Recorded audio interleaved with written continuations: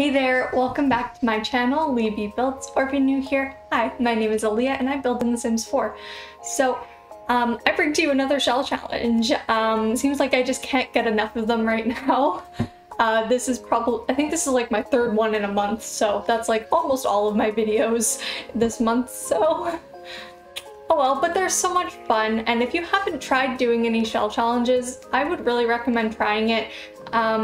It really helps you get out of your comfort zone as well, because sometimes when people do shell challenges, they make the shells really wacky and fun and weird and really get you to try out new things. Like, for example, Beth made a lot of weird building block looking ones for this shell challenge, and there were like two pyramid looking ones. There was an upside down pyramid that's not upside down, and then there was other building blocks in the shell as well. But I really like Beth's shell challenges because she gives you the option. She's like, here's 4 shells, use as many as you want. You don't have to use all 4 of them, but you can use 1, 2, 3, or 4, depending on what you want to do. So I decided to use both the pyramid ones, and I took the upside down pyramid and I like raised it up a level. So I technically changed it for the fact that I raised it up a level, so the original first floor is now considered the second floor, but the shell's the same, it's just floating. And I'm gonna tell you right now, I have no idea what this build is. I have no idea. I have to say, it's definitely the wackiest build I've ever done. If I had to describe it, I don't even know. Jungle adventure, no, like magical jungle pyramids. I don't even know. Like, I bring in the whole magic idea because there's a floating pyramid, and what came to mind is in Mario Odyssey in Sand Kingdom, there's like the giant floating pyramid, and so that's kind of what I guess the inspiration behind my idea of what to do with this was, and I just kind of made it jungly, and because it was floating I was like, there has to be magic involved.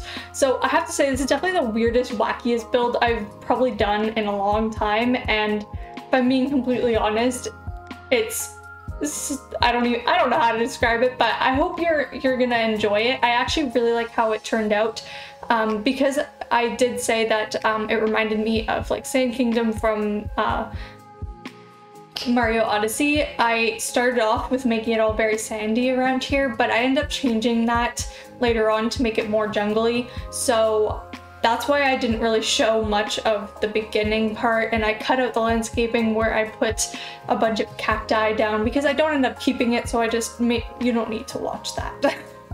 But you'll see later on, after we go on the inside, I pop back out and we do the landscaping. So the landscaping's kind of in the middle of the video this time, but I hope that's okay. I actually really love the landscaping, so I'm glad I changed my plan from what I was doing before. But like I said, this is a shell challenge run by Bethlesimmer. You can find her on Twitter, YouTube, Twitch, everything. She's an amazing, lovely creator, and I'm glad to call her my friend. And so I'm just gonna read out the rules that she posted on her Twitter. So yeah, the hashtag is Beth's building blocks because they're all like weird block shapes and stuff like that. You can choose 1 or more of the available shells. I chose 2. Can be any theme, any packs, be creative. So this is what I did. This is me being creative. You can use half walls, fences, basements, roofing, and add/delete interior walls, but do not replace walls on the exterior with fencing. Those are typical shell challenge rules. So that's good. No CC or mods, so obviously I don't use any build CC, so that was fine by me. And do not touch the exterior walls. Typical shell challenge rule there.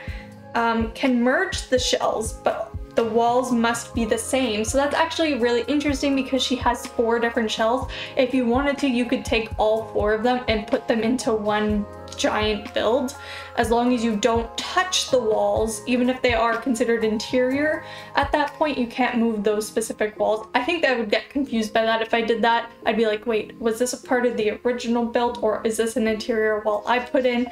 Can I delete this? I think I would get confused. Mine two are separate, and I think it's kind of fun what I did. I definitely like the interior. I kind of made magic slash jungle, so there's a weird mix of the two styles in the house. But I think it turned out kind of cool and fun, and I did build in the jungle adventure world just because I never do, and to get the jungle effect, I thought it would be fun to do it there. And yeah, I think it turned out okay. Let me know what you guys think in the comments down below. Have you tried this shell challenge yourself? And if you haven't, you should. I think there's still time. Deadline April 14th, so there's still a little bit of time for this shell challenge if you're interested in doing it. And speaking of shell challenges, I actually have a shell challenge of my own running right now, in case you didn't know. This is to celebrate me hitting 300 subscribers on YouTube. You can find the information to that. I'll put a card up for it so that you can check it out if you're interested. All the information will be in that video that I will link, but if you're interested in another shell challenge, you can find it on my gallery ID, Builds. But if you're interested in this shell challenge, you can find it using the gallery ID Bethlesimmer. And I would definitely recommend you do this one because it is wacky and weird and really pushes you to your limits. I'm pretty happy with what I did. At first, when I had it all sandy and desert-like, I wasn't enjoying it. But once I put in all the plants, I put it back to grass, I added this giant water feature sort of thing under it to make it be like, look, this thing is floating, guys. Look, it's over top of water. Once I did that, I ended up liking it a lot more, and I'm really, really happy that I made the decision to make it more jungly, especially because I was building in Jungle Adventure. It would be kind of weird if I left it as sand, so I don't know what I was thinking originally, if I'm being honest. And now I'm just kind of putting rocks all around the pond, I guess that's what you would call it. And I don't have tool mod in my game, so this is all just me fiddling around with some different rocks. These are the ones from Get Together, and I think it worked pretty well. I had to maneuver it a little bit, but you get to see a little bit of me placing some rocks because I know some people do enjoy watching some landscaping, so there you go. You see some landscaping, and then after this we'll head back inside and we'll finish furnishing the interior. So far we've done the kitchen slash dining space that's in the first floor, but based on the fact that I like lowered the house down, it's technically like the basement, but it's really the first floor that I just lowered down. I guess the entrance to this house is a little weird because you climb up all those stairs and then you can walk down to get to the kitchen and dining space, but right when you walk in on the second floor, it's like the little, it's not very big, but it is a small little living space because it's a pyramid. Each space gets smaller as you get higher up. So I put the kitchen and dining space together in the biggest room, and then had the living room, and then on top of that we've got a small little, what is it?